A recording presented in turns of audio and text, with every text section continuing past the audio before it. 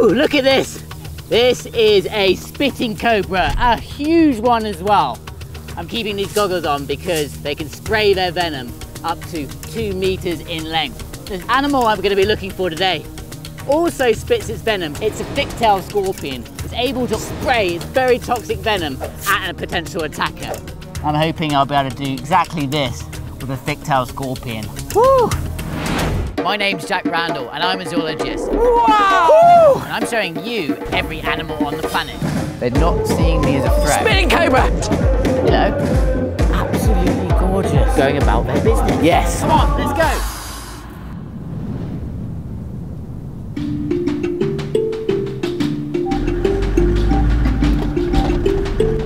Just heading over this ridge over here to a place that I've come before, which I know is scorpion heaven. Woo! There you go. It might be unusual to go on the lookout for scorpions during the day, but the thick-tailed scorpion does forage in the early morning and late evening, actively hunting for their prey. And this spot is teeming with them as it has the perfect conditions.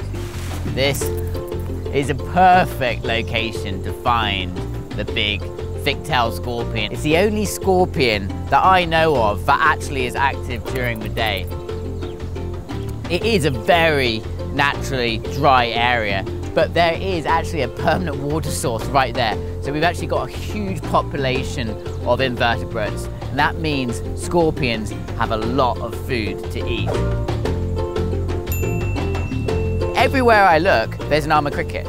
So look, armoured cricket there, armoured cricket here, armoured cricket there, armoured cricket there, armoured cricket there.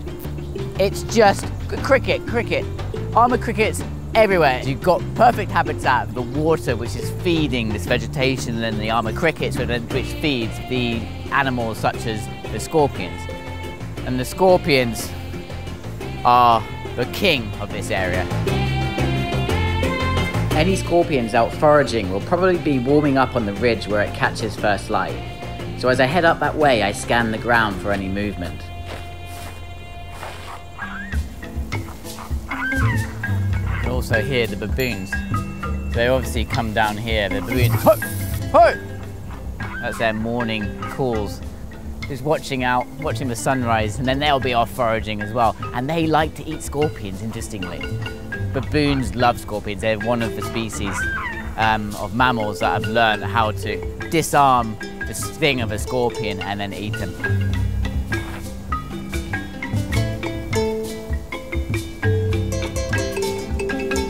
Oh, beautiful. Look at that spider. Wow. It's an arachnid. So scorpions are also arachnids. The difference between a scorpion and a spider is that the scorpion obviously has a stinger on the back, which is the way it kills its prey. Whereas the spider, they're all venomous, but they have 2 fangs on the front. Never seen a spider like that. No luck yet, but it's only a matter of time, as this place truly is scorpion heaven. All sorts of species make their home here, including the strictly nocturnal ones. So the scorpion, during the times when he's not out foraging, will be spending his time underneath these rocks. Certainly if I move some of these rocks, you'll see the nocturnal scorpions. Just show you. See, I'll find a couple, just to show you. There's one. Woo! Not the target species. This is a nocturnal rock scorpion. That's the first rock I lifted. It's insane. You can see, now that isn't a very deadly scorpion at all. Well, not for humans. You can see massive pincers in compared to the size of their stinger. Now, so scorpions have 2 options in the way that they can kill their prey. They either use their pincers or they use their sting. And in this case, this scorpion is using the more powerful pincers in order to subdue its prey. And that stinger, it won't do too much harm towards its prey. But that is a harmless scorpion, absolutely. No problem whatsoever. I would not be doing this with a thick-tailed scorpion because the difference in venom potency is just astronomical. This is like 1 on the Richter scale, whereas the thick-tailed scorpions that live around here, number 10 on the Richter scale. It's just a completely different beast. So we're going to put this one down and we'll keep going along this ridge, see if we can find our target species of the day. So put it back under his rock. time to keep searching. It's all about good timing. Your chances go down hugely as it gets later on in the day, as it gets too hot for them. Then they go under a rock or deep into a crevice. Oh look, we've got some kudu just running down the rocks. Wow! Look at that! You managed to get a glimpse of them there. That was a kudu bull with a big horn spiraling out.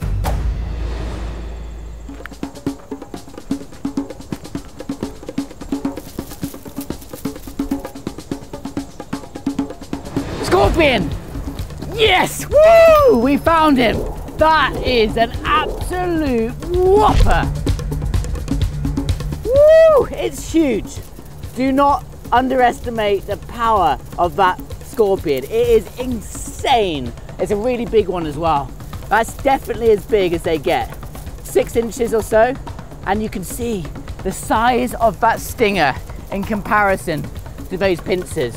That is the telltale sign of an incredibly dangerous scorpion. Huge stinger. It's probably about 5 times the size of those pincers. In comparison to that other scorpion, it's completely the other way around. But there's no way I'm going to free handle this one. I feel like I could, but it's literally risking my life. If I got stung by this scorpion, I could easily die. There's no question about this. In terms of drop for drop, in terms of venom and potency, it would be 3-4 times stronger than the cobras out here.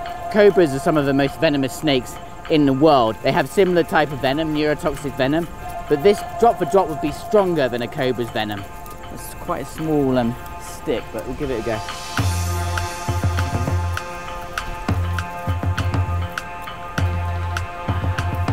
Yes.